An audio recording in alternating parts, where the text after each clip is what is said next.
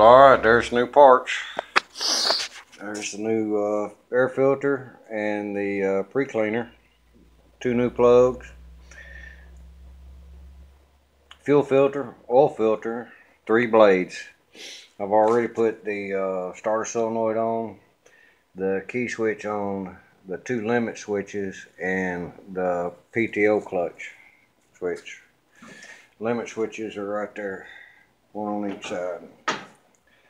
And a new discharge chute for it. And we're waiting on that little part down there, expensive little fucker, the brake control module. It should be here Saturday, should be here Saturday. It's in Port Charlotte now. I've been tracking, I track everything. But there you have it. Won't be long. Them are better blades, by the way. Those are a little less than a 1/4 inch.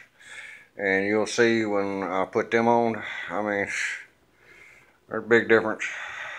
Those are top of the line. Peace. Bye.